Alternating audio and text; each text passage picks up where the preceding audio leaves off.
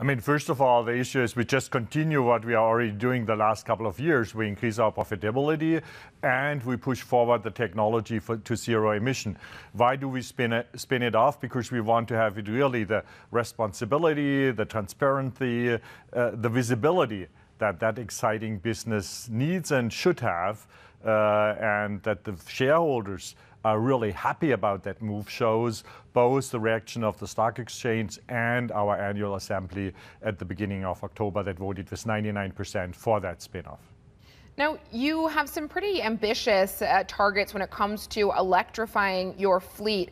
But if I look at your first electric truck, your battery electric truck, it costs roughly 3 times the amount of its diesel equivalent. And yet, even at that high cost, you are reporting margins that pale in comparison to peers. So how are you going to go about reducing the cost of the truck for consumers whilst also looking to improve profitability? I mean, the first truth is in heavy-duty commercial vehicle, you need such a huge amount of energy, meaning you need such large batteries, that such a truck always will cost significantly more than a combustion engine-powered truck.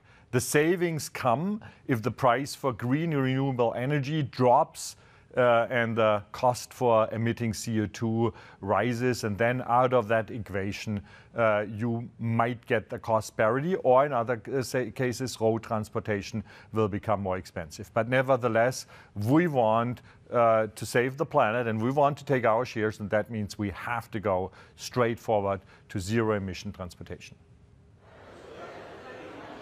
Here's Annette today in Berlin. I have a question on the profitability and the margins, because you're still lacking behind your competitors. So what are you planning on doing here?